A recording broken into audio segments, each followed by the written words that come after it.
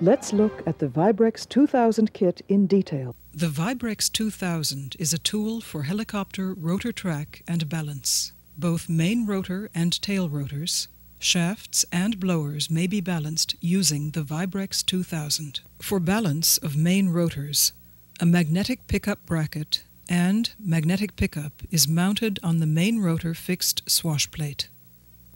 An interrupter is mounted on the rotating swash plate. When the interrupter passes in close proximity to the magnetic pickup, a pulse is generated that is used by the Vibrex tracker for tip target illumination and for the balancer in determining phase of imbalance.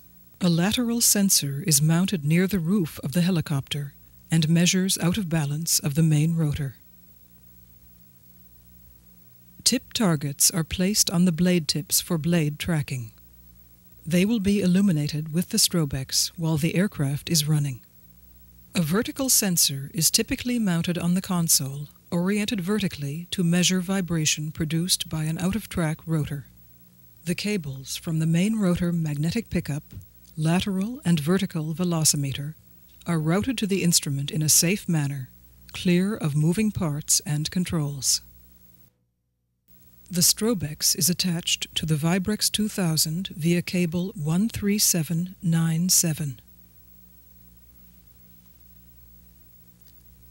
This cable is then attached to the Vibrex 135M-12 and aircraft 12 or 28 VDC supply.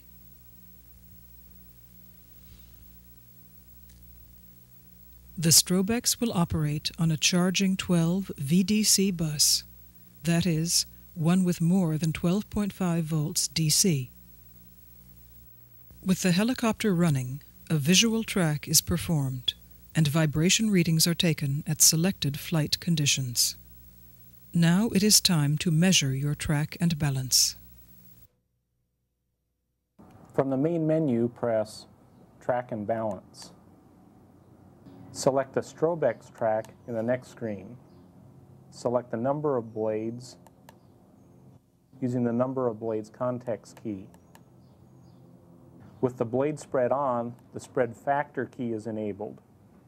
A higher number for spread factor increases the horizontal spacing for easier viewing. To take a main rotor balance reading, establish the RPM and flight condition where the balance is to be taken. Then select the desired channel.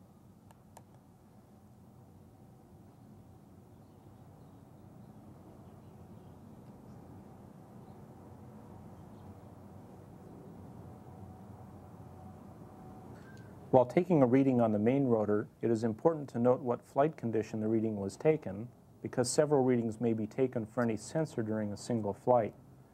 To annotate the measurement, press the Annotate context key, enter the selected annotation,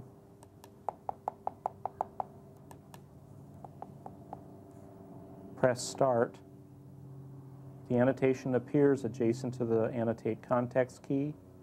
Press Start, and press Start, and the balance measurement is saved. To solve for the main rotor, use the balance chart for that aircraft.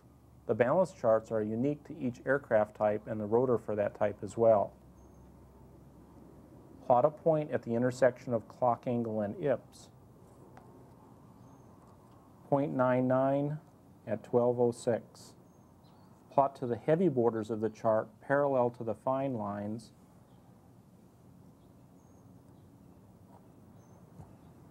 on the graph. The tail rotor may be tracked with the Vibrex 2000. Tail rotors should always be tracked before they are balanced. Many tail rotors have fixed pitch change links, and there is no adjustment provided for tail rotor track. Nevertheless, tail rotor track may be checked, and should be if there are problems achieving tail rotor balance. Find a convenient location to mount the photocell where it will illuminate the hub.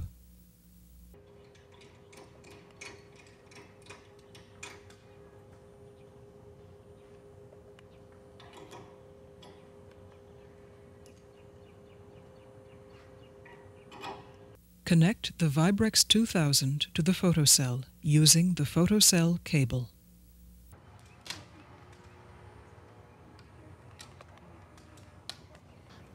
Rotate the tail rotor in line with the photocell beam. Position a retroreflective target in the beam so that the arc the target travels through is tangent to the radius at which it's placed, usually a chordwise direction. The tape is in good alignment when the photocell LED is pulsing. The velocimeter may be mounted but is not necessary for tracking. Install 2 reflective targets on the tail rotor tips. One along the cord line and another across the cord line of the blades. It may be necessary to trim a piece of tape to make them fine enough to fit the blade tips and provide the degree of accuracy needed. Attach and route the photocell cable on the tail boom to the root of the tail boom on the tail rotor side.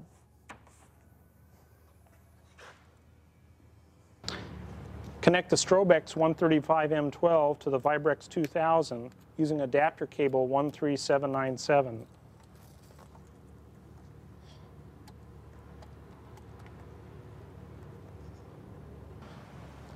Attach the other end of the cable to the aircraft's 12-volt DC.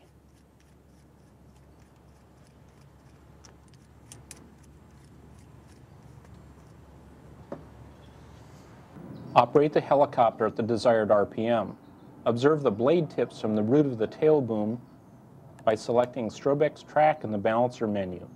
If the rotor has 2 blades, selecting 4 blades will offer twice the number of angles for viewing and make tracking more convenient. Use the spread off feature for tracking tail rotors. Out of track will be shown in the obvious sense. A plus image is a perfect track. Adjust the tail rotor pitch change rods to achieve this picture.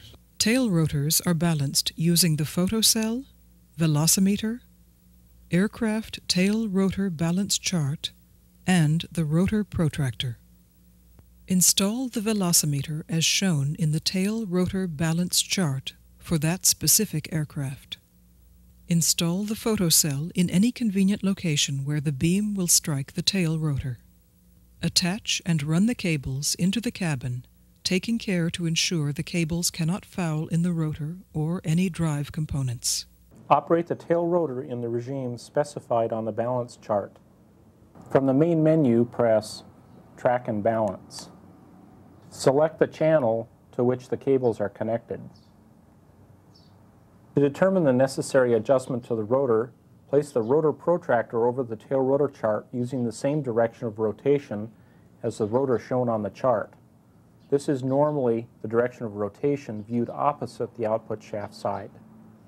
12 o'clock on the chart is referred to as straight up on the aircraft. Rotate the rotor protractor so the photocell eye is at the same azimuth as the rotor when the retroreflective tape is just exiting the photocell beam. Plot the clock reading from the balancer at the clock angle of the rotor protractor. Plot the IPS from the balancer on the appropriate IPS ring on the chart. From the intersection of the clock angle and IPS, plot parallel to the fine lines on the chart to the heavy borders. Read the required changes and apply them to the rotor using the diagram for labeling on the tail rotor chart. Repeat this process until the tail rotor is within manufacturer's limits. For example, suppose the tail rotor chart specified an accelerometer be mounted at the 6 o'clock position. The velocimeter is mounted at 6 o'clock just like the chart specifies. It is convenient to mount the photocell at the same bracket at 6 o'clock. The photocell is powered up and the photocell is illuminated to place the retroreflective tape properly. With the tape in place, the rotor is ready to run. A reading is obtained in the balancer. 0.86 IPS at 8 hours 43 minutes. Using the paper chart and the rotor protractor, the protractor is placed on the chart so the photocell on the protractor is at 6 o'clock, just as found on the rotor. The reading is then plotted at the intersection of the clock angle and IPS from the balancer, but using the protractor angles. The resulting point is plotted to the edges of the chart for the rotor correction. The correction is applied per the diagram on the rotor chart, with the retro target identifying the target blade. The helicopter is now tracked and balanced.